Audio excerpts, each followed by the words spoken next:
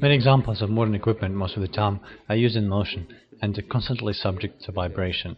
Converters based on micro-electromechanical system allow the use of vibration energy to charge batteries of the handheld electronics.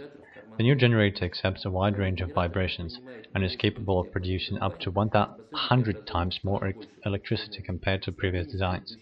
In the past few years, scientists have experimented extensively with piezoelectric converters, but no one managed to reach this efficiency.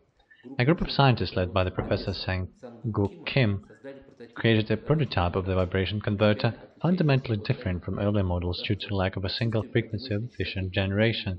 New generators are capable of producing 45 microwatt of energy from a single module cell, by 2 orders more than the existing designs.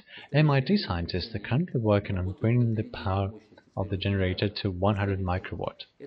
This will be enough to power smart sensors. The first production model of this generator in the form of a galvanic cell of 2A size was created in summer of 2010 by Brother Industries. Its capacity is 100 milliwatts. In the future, the use of matrices of MEMS generators will abandon the use of expensive and low-capacitance batteries of miniature devices, replacing them by vibration converters generators.